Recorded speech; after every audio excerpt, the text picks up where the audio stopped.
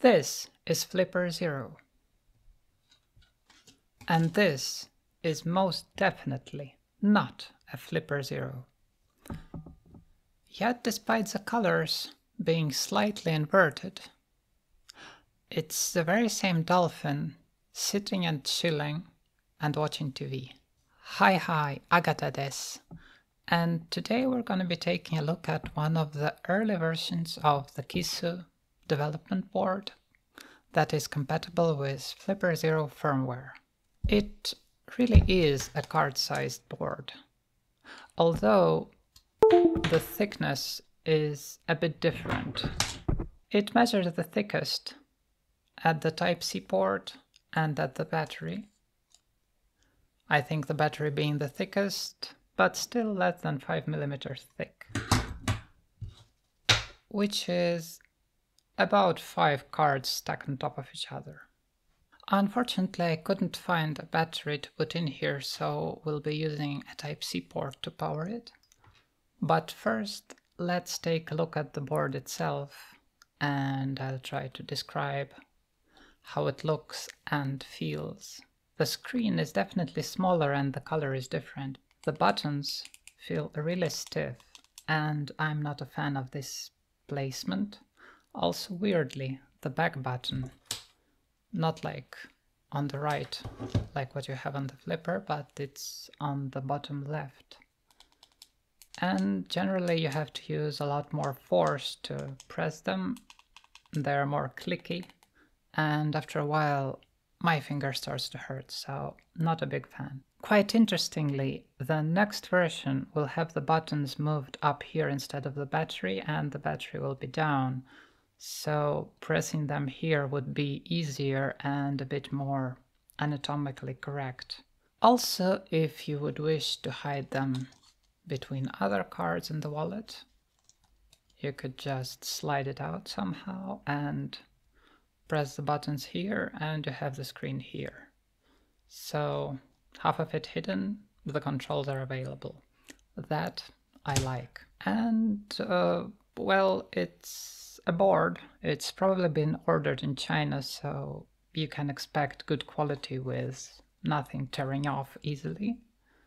There are a bits of hand solder here and there, but as far as I know, this board was used to test the antennas and find the appropriate capacitors. This thing may have some development leftovers.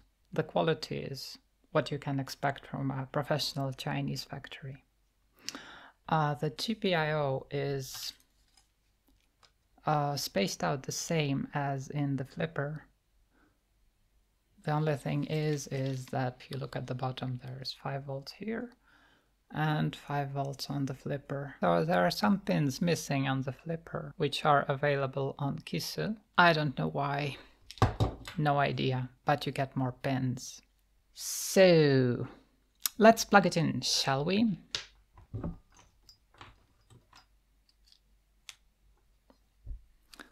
Display in it okay.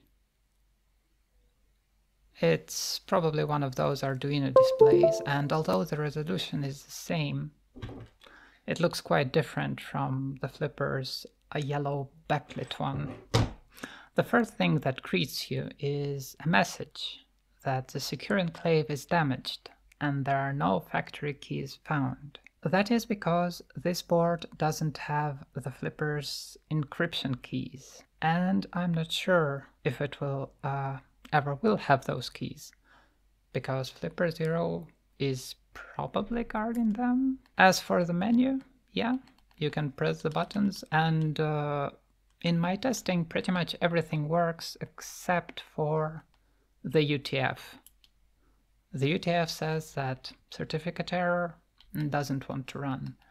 Everything else, the sub-gigahertz menu, you can press read. I have no idea where the antenna is on this thing, but it can definitely try and capture something. Yeah, that's me sending it, and it's getting some signals. Yep, I'm not sure the RFID works. This has not been fully complete yet, and as you can see the antenna, if you saw the flipper on the inside, it's much different, so there will be different values for tuning it right. Interestingly, the flipper's mobile app is fine with this board not being a flipper. So, Flipper 0, turn on your Bluetooth. I think the thing has the Bluetooth on. Yes. Okay, that's one, but that's not this one. And here's the Kiisu. Can we connect? Will we connect?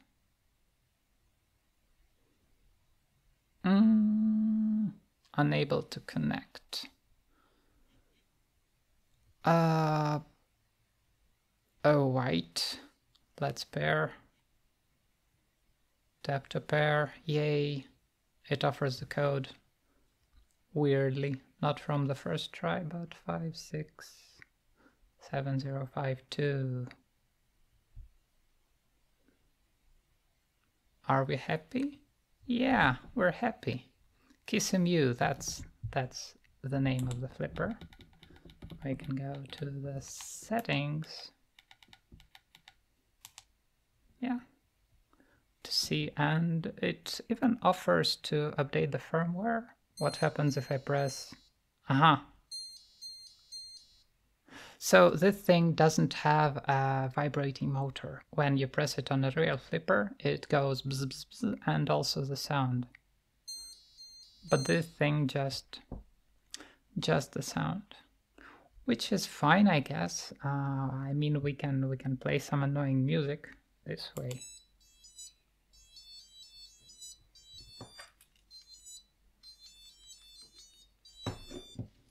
So it works. Flipper also does the same, like it just recognizes it as a flipper. I actually haven't tried booting it without the SD card, and I'm not sure what will happen. Let me just change the viewpoint a bit. Still anything. It just says that it needs an SD card. Yeah, sure. You can have a different SD card. Why not?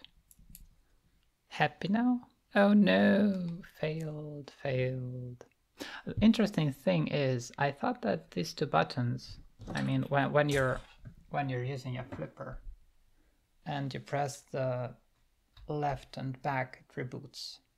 It reboots quite fast. On the Kiisu, though the buttons are closer, I can't reboot it by pressing back and left. Okay, one thing I didn't try is updating firmware. I mean, it should work. It should work. Let's try and press the big update button. Wait, I have an SD card. What is it that you don't like? Mounting failed. Maybe I have to... This thing is really not nice. Let me just... So yeah, I really don't like the buttons on that thing. My fingers hurt already, so I will be using the app with the excellent RPG Maker bindings to navigate it and format the SD card, since it seems not to like something about it. System? No, that's not system. Storage, yeah. Format, yes, please. Yay, it's formatted. Do you see it now? Yep, I think it does. No databases go to. Yeah, sure, that's about where I am. And now we can press... What do you mean? You have that. Okay, this next bit is gonna take some time, I'm sorry. I'm gonna speed it up as much as I can without skipping it over completely. It feels a bit dangerous holding it like that. I mean, the only thing that powers it during the update is the Type-C connection, and pulling on it hard enough may yank it out, and then I'll probably have something closer to a brick. And since it doesn't reboot on the left and back, I would probably have a hard time restoring it. Also, the official update, I mean, it might break it. It shouldn't, but it might.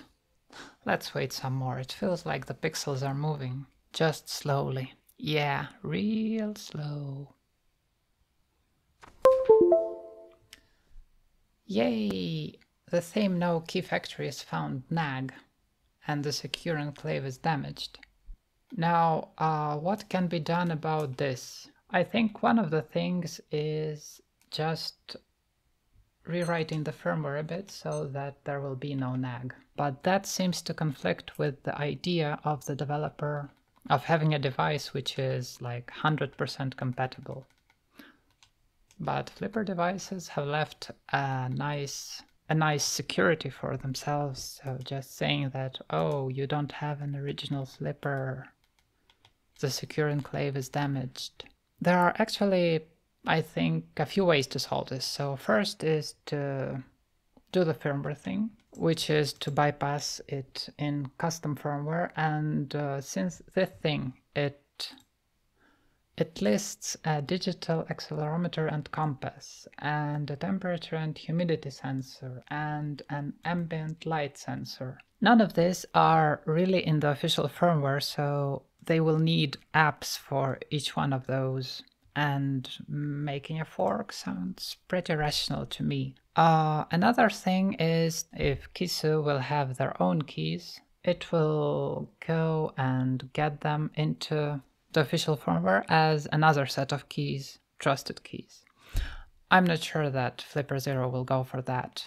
Another option is stealing or hacking them. I mean, you can try and steal them off the chip, which is very secure, by the way. Flipper people are trolling everyone with, if you'll manage to get our encryption keys, go and get a bounty from ST, because this chip hasn't been broken yet. But maybe with time we'll have something.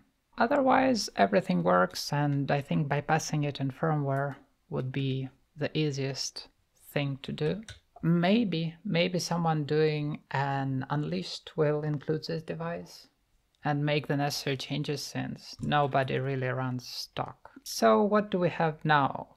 We have a device which works. There is a version 4 coming. Here I have a secret picture from the developers, and you can see that the keypad has been swapped with the battery. There are some changes on the left, mainly these two infrared thingies have been swapped, and there are some added thingies here which I'm not sure what they are. And yeah, that may even not be the final version. There may be some changes later. Maybe they will move the back button to the right, where it should be, where it rightfully belongs. As far as I know, the developer doesn't need any help. At least they're not actively looking for help. So now we just wait and see. Thanks for taking a look. I hope I didn't take too much of your time. This is a fun little thing, and if I'll get a next version, I'll be very interested to take a look at that as well.